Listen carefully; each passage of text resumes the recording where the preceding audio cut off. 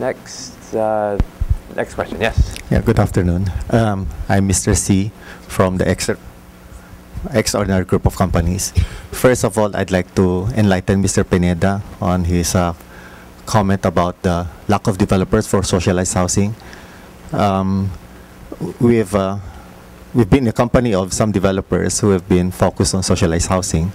Our company has been in socialized housing since 1983. At least 30% of our business is into socialized housing. From what I understand from Pag-ibig last year, almost close to 60% of their loan takeout are still for socialized housing, except that because of the nominal value of the product, when matched against the middle income housing values, it pales in comparison. The second is that I'd like to make a comment on... Sorry, could you say where do you operate? Extraordinary Group of Companies. No, in this region or in a different... Yes, I'm here we operate in Calabar Zone. Okay. Okay. The second comment that I'd like to share is that the dilemma that our low-income segment faced with regards to making house choice. As long as the businesses will be centralized in the metropolis, and as long as property values in the metropolis will gain appreciation, our lowest income segment would face a dilemma of transportation cost and the affordability of the houses. I was thinking that maybe our government sector, maybe even for HGC or even for Pag-ibig, for the other sectors of the government, to go beyond the definition of their titles as housing and understand that there are other sectors that the housing can actually contribute and still in the end provide solutions to it. And an example would be, what if HGC secures not just the guarantees of the loan, but secures the performance or build-up of transport infrastructure? Because the transport infrastructure is the very means that will allow the low-income segment to bridge the gap between their housing affordability and the higher transport cost. Or what if the Pag-ibig or some government institutions can raise bonds that will support the build-up of mass transport system and or provide subsidies for the transport costs of the low-income sector?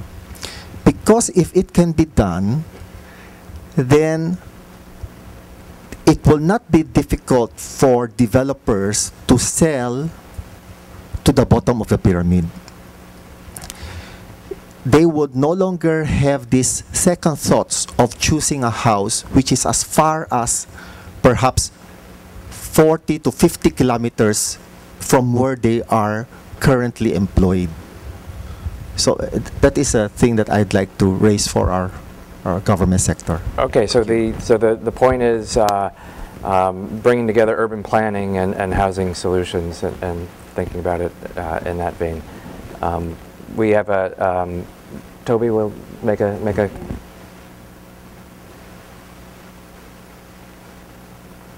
Hello. Yeah, I think I agree with you, but I think what the point, the more important point is that the housing problem is not just the housing sector's problem.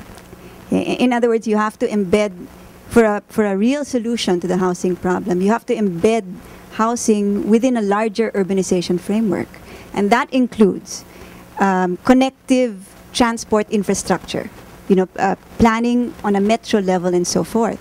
And frankly, this is not the core mission nor the skill of HGC or Pag-ibig. And I think it would be a mistake to ask them to do that. I think HGC already is kind of shaky in terms of its balance sheet and so forth, precisely because it has kind of lost focus as to what it's supposed to do. Originally, HGC was supposed to help in the secondary market, and in fact, Pag-ibig's own strength, I think, may be wasted in simple retail lending. What it can do is it can precisely start that secondary market for as long as its mortgages are priced properly, which it's not. So until Pag-ibig's mortgages can be priced properly, and that it can separate its subsidy donor function, which the government is making it do now, from its role as a provident fund and investor, then that's the only time where you can start thinking secondary markets. And that's my question, I guess, to the group too. The question is, I'm not convinced that housing finance is the best intervention for the poor in terms of housing solutions. I think in terms of developing the housing finance market, the biggest contribution of that would be capital market development. That's what we need in order to deepen capital markets, investments, and so forth. In that way, grow.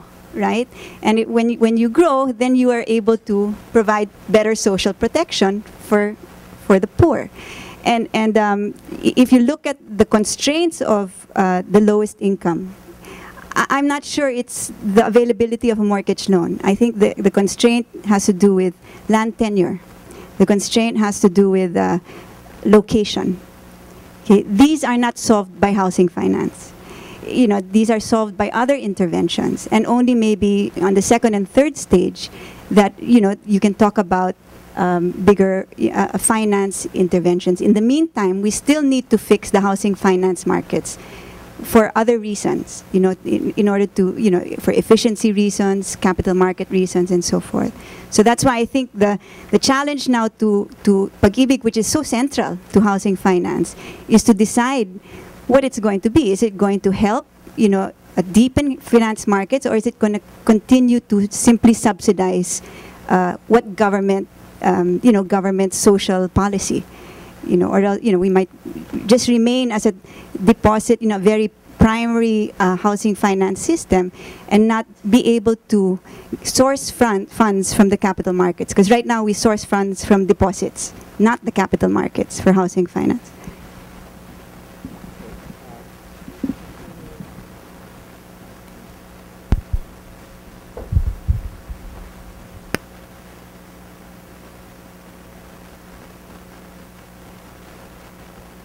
I think we're actually in agreement here. There are bigger issues. There are urban planning issues, transportation issues, and that Ronnie pointed out at the beginning. And these are enormous issues. Housing finance is one. If you look at this just one aspect of a much bigger